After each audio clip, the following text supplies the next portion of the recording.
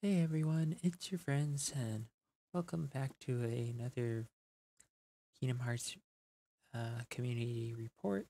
And it's mostly gonna be a Mino community report because there's not really anything new on KH13. They have this social tab, but it's really I don't understand the format. Like there's just like these game chats over and over and over. So it does seem like it's uh kind of active, especially this one. But it's like for this one, I wonder if this is just the same chat. Uh, it's just been going on forever. It's why it has so many replies. That makes sense. But there's nothing new in their news tab. Like nothing. They don't even have a 21st anniversary like some of our members have done here. Mid 21st anniversary art, which I highly recommend checking out these guys, art because it's really good and you should go click on their uh their posts and give them a like. Um Also this one too. This one's really cool. Um but we have some other hearts or not hearts, Kingdom Hearts art. Eh. Anyway, that's more beginner level. That's pretty good too, here and there. And then we also have this. This was really funny. I got a good laugh out of this kid needs to come to this community and just post his stuff here. Honestly, it's literally the most active community when it comes to Kingdom Hearts content. Um. Anyway. Um. Yeah, and that's about it up to here. I mean, we do have Cleverin's sticker game here again too, and then we also have all these polls. Like I'll go over like my reasoning why I voted where I voted. This one mostly because it's like which link. Seriously, which link? I mean, you can't really. It's such a vague answer when you say link. So just went with the answer that's the actual real answer. So the other one's, my opinion, not a real answer because of like which link. This one I voted Ventus only because, I feel like Ventus is the one character we know the most about, yet we still don't know why he's important. Like that's the weird phenomenon about Ventus. So much story on him, yet we have no idea why he's so special. Uh and then this one, Riku says himself that Sora is better than him, so it's like, oh, I'm always trying to compete with Sora, trying to get better than him because I think he's better than me. So if Riku thinks Sora is better than him, Sora probably is better than him. And then we have this one. I put Sora mostly because even though Sora is an airhead, he not so bright. Things go over his head all the time. Somehow he still is able to, make uh you know, just astound uh old man Xehanort in Kingdom Hearts 3, you know. So I think it takes some brain cells to be able to do that. Um anyway, that's about it for here. Oh yeah, there was this one too. Unfortunately, this is just a joke because I was like, what? There was a bootleg Dreamcast game. I was about to go look up the what do you call it? The see if I could find a ROM for it, play it because that would be interesting. But no, it's just a joke. It's not real. Unfortunately. But there's the gamers joint here, and he posted like two. or three videos on Tetsunoma's comment of from about something happening last October. He had a third one, but I think he took it down because I watched it. I know there was a third one.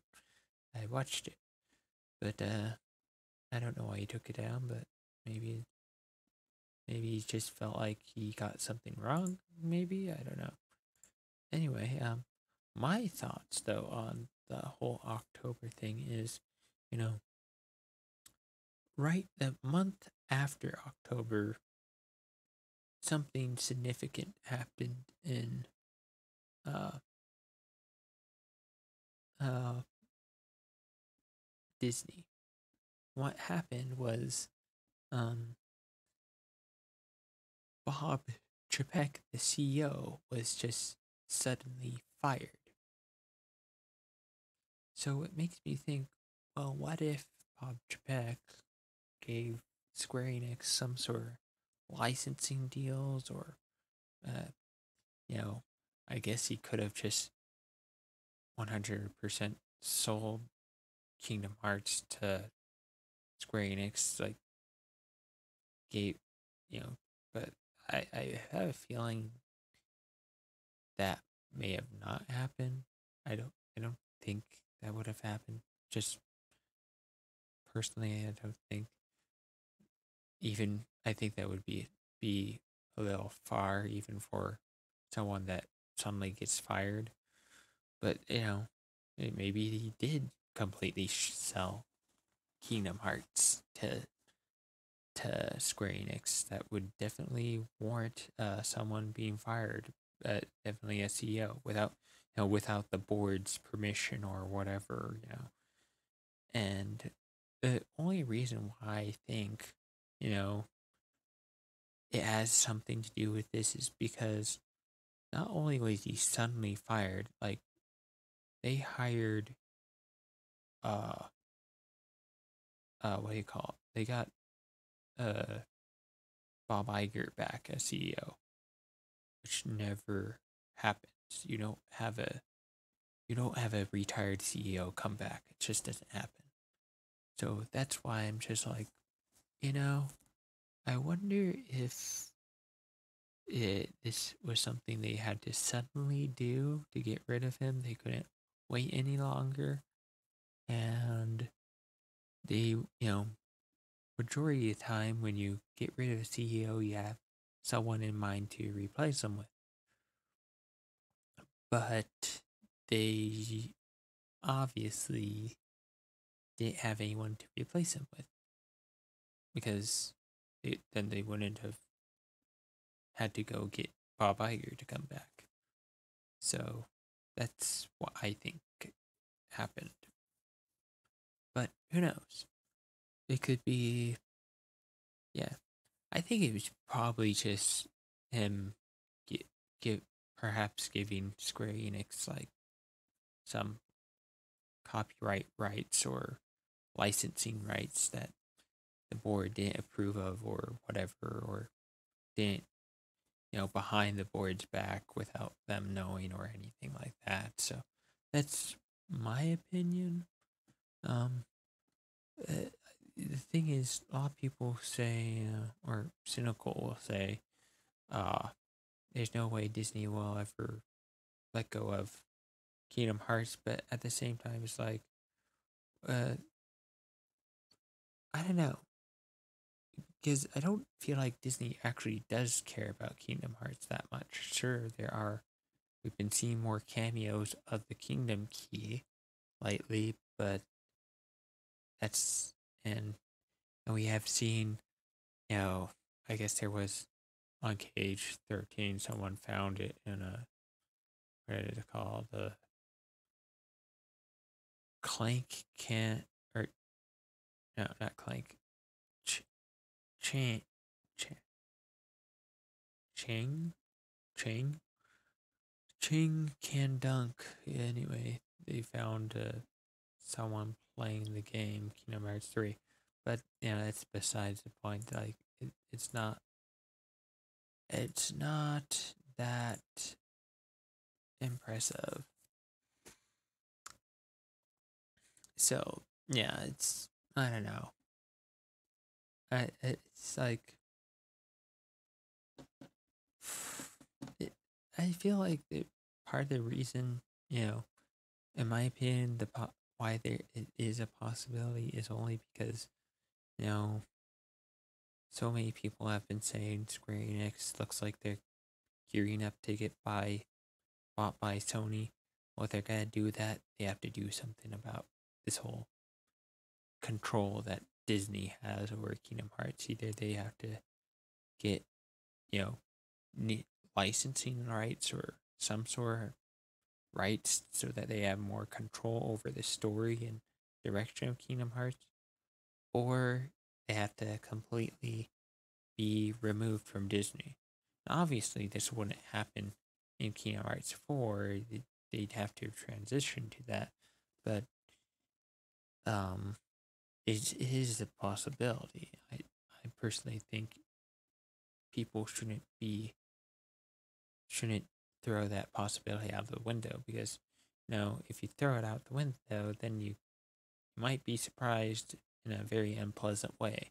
So, I think it's better to be prepared mentally for a possibility like that, rather than to say, oh, it will never happen, sort of thing.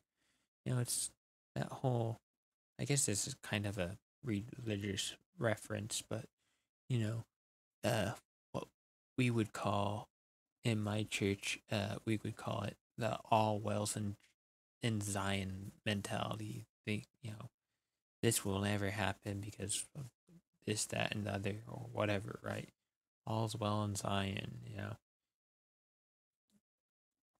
My dreams will never be dashed, or whatever.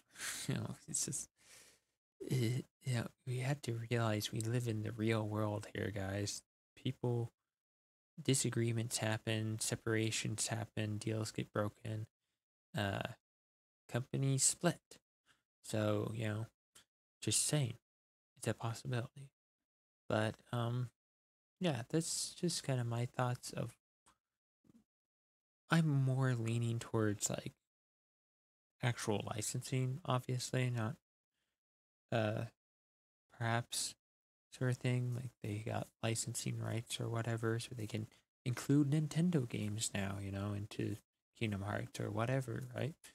Gives them more freedom to do stuff like that. And so, I don't know. What are your thoughts? Do you think it had anything to do with Disney at all? Was it just on Square Enix end? I don't know. What do you think?